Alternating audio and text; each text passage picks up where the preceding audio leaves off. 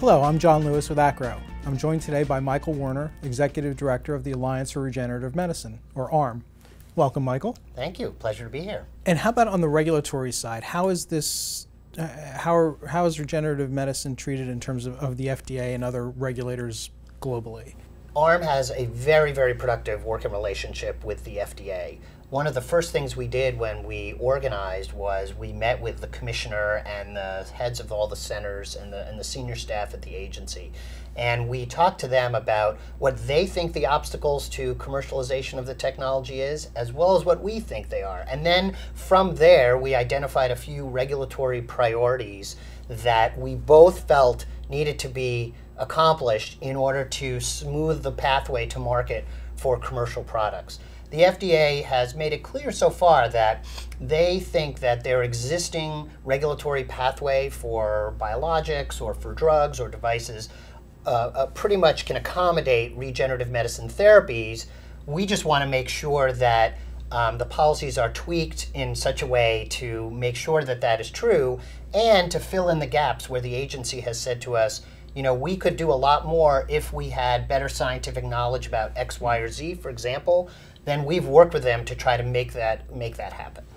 You may, for instance, I guess, have less clinical trial data because this is not as it's not as simple as taking a pill, for instance, as you would for a normal pharmaceutical. Sure. I mean, the technology is more complicated than that.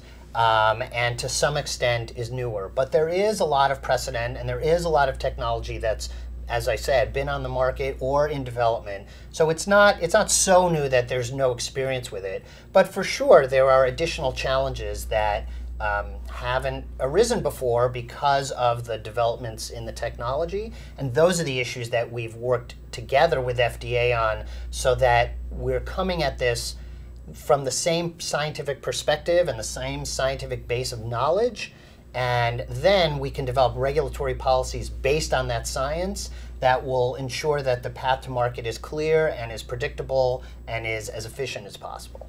Anything you'd like to add? Well, in addition to the regulatory side, we've also had some great conversations with CMS and private insurers. Of course, something that's got to be in place for these products to get to market is a reimbursement environment that's going to reward the kind of innovation that is going on now in our academic institutions and among our companies.